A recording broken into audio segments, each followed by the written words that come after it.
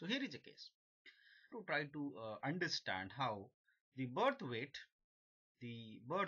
of infants is getting impacted by some of the predictors like gender, marital status of the mother, and the smoking status, whether the mother smokes or not. So in order to model that relationship, we use a linear regression. So the linear regression looks like this.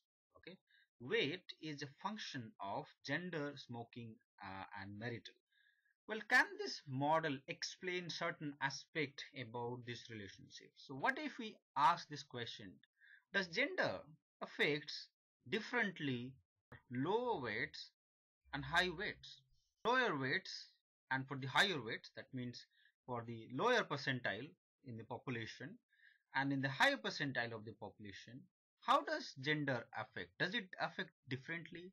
Does the beta 1 value takes a different value for lower percentile of the population and higher percentile of the population? In linear regression, that cannot be explained because beta 1 is always a constant in linear regression, right? So this is constant. All right. So quantile regression is a kind of model which models the conditional quantiles of the dependent variable. So how is it different from the ordinary least square based regression model? The ordinary least square based regression model or the OLS regression model models for the conditional mean. So what we find out in OLS is that we find out the mean of y given the x variables, right, and the beta. Quantile regression, we just replace that with median, replace that with quantiles. Okay, y quantile, okay, given the xi values, okay, or the predictors or the cofactors, right? And quantiles can be any number of quantiles. It could be the first quantile, the fifth quantile, 10th quantile, 25th, 50th, 90th. So you can have multiple regression models for the same data. Whereas when you take the average, you just have one average, right? But quantiles could be many. Okay. So here is an example. Okay. So we're plotting the body mass index, BMI. Okay, so in the initial years, it improves, or there is a steeper increase in the body mass index, and then it stabilizes. There is hardly an increase, and then when somebody gets old, the body mass index comes down further. This particular period and this particular period. Okay, so the initial year and the end years. Okay, how does it affect in the when somebody is a child and growing up till teenage, and how is it affecting after age of 60 and somebody is old? Okay, the middle years are of less importance. Rate of change of BMI with respect to rate of change of the age is different, right? It's different.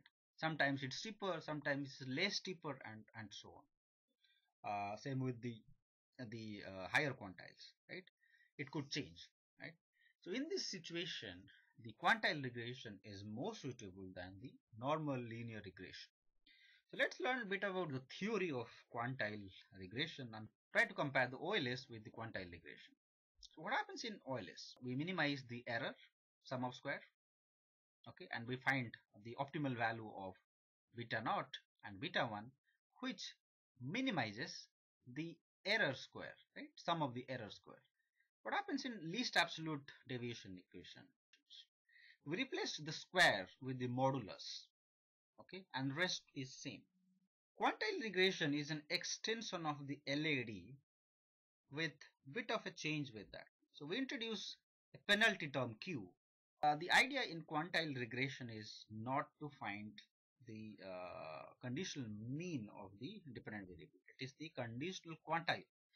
The penalty factor penalizes for under prediction, and it also penalizes for over prediction, right? So that it stabilizes for that particular quantile. So this is more elaborate. So we minimize this particular function, the entire thing, such to find out the beta naught and beta 1.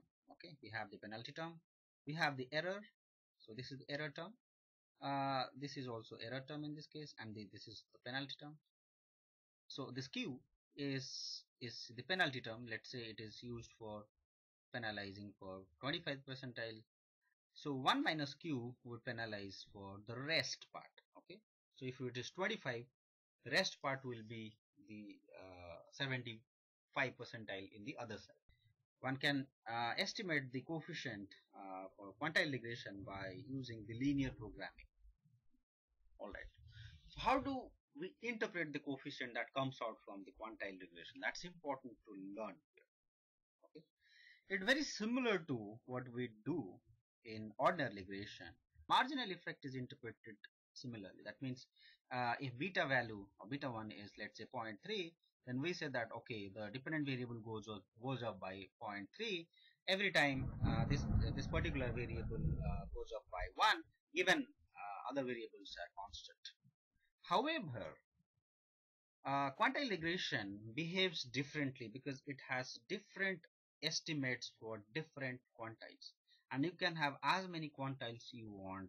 So we wanted to find out the infant weight, which is a factor of which is a function of somebody is married, whether the mother is married, whether it's a boy kid or it's a girl kid, and whether the mother is smoking. Okay, these are the predictors for weight of the infant. Okay, in the linear regression, it predicts that the intercept is 3400.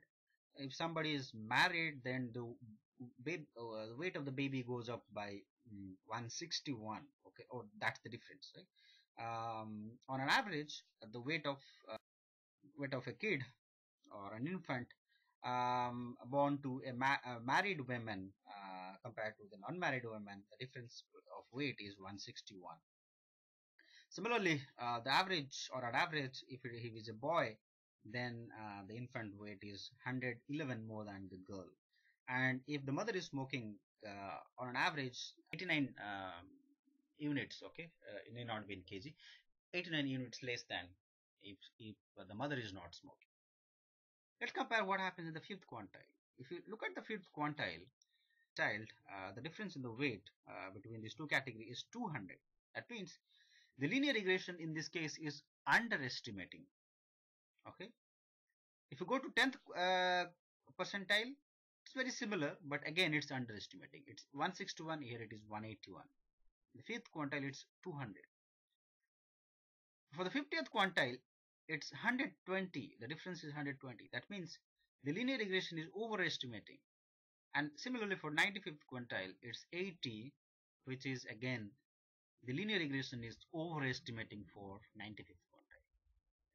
If you go to the next predictor, whether he's a boy or a girl, for the fifth quantile it's underestimating, whereas for the 95th quantile the linear regression is overestimating. So that underestimation and overestimation for different quantile is an issue with linear regression. And if the extreme quantiles or the given quantiles are of interest to the researcher, linear regression is not a suitable.